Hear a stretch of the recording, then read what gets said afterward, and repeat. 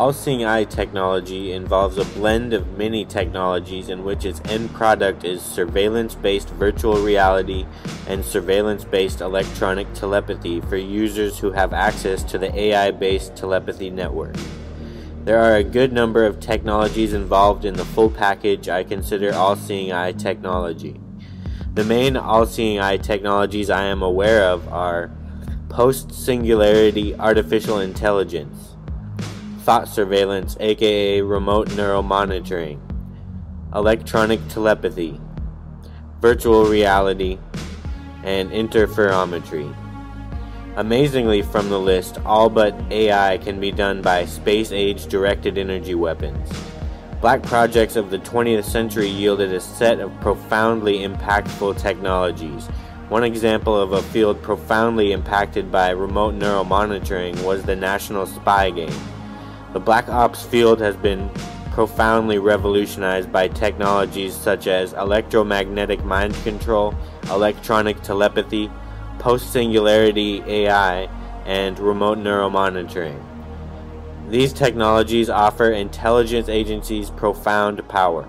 Imagine the intelligence capability of direct and remote thought surveillance of anyone on the planet, while analysis of remote neural monitoring is done by post-singularity Black Project artificial intelligence that can consider pretty much any possibility in existence.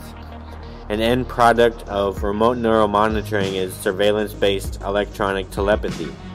With this, Black Ops agents can observe targeted individuals' thoughts directly. Also, the thought surveillance data can be sent to a data crunching Black Project AI, and this AI perfects all sorts of methodology and actions based on the direct thoughts of the population.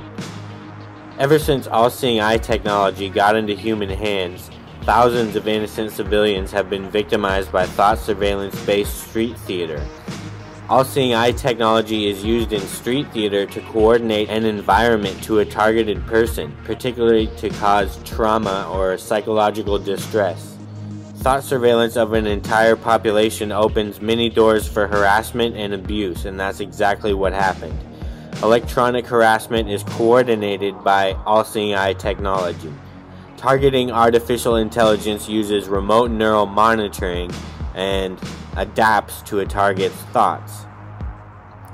People often talk about transhumanism being something evil in the future. The biggest evils these technologies will ever do on our planet are actually taking place in the present time, in my view. Not in 50 years, but right now.